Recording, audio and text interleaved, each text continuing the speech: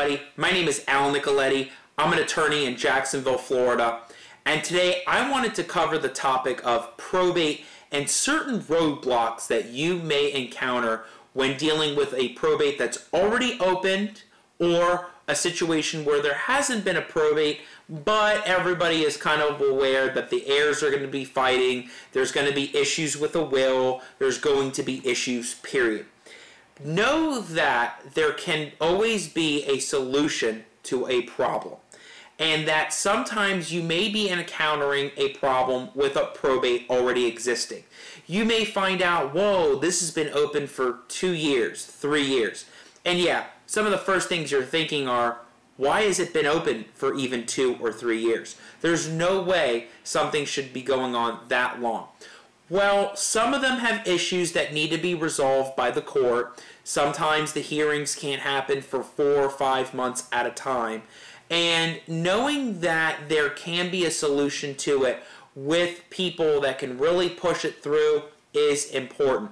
But know that a will contest is not just a dead end. There may be a solution to it.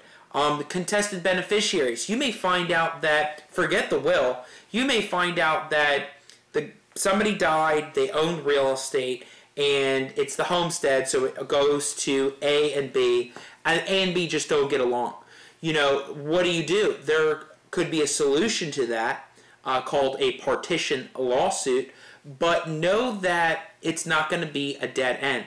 And you may find in that situation that one or more beneficiaries don't sign the contract. That doesn't mean it's over, but just know that there may be a different route that has to be taken, and know that title issues can come up.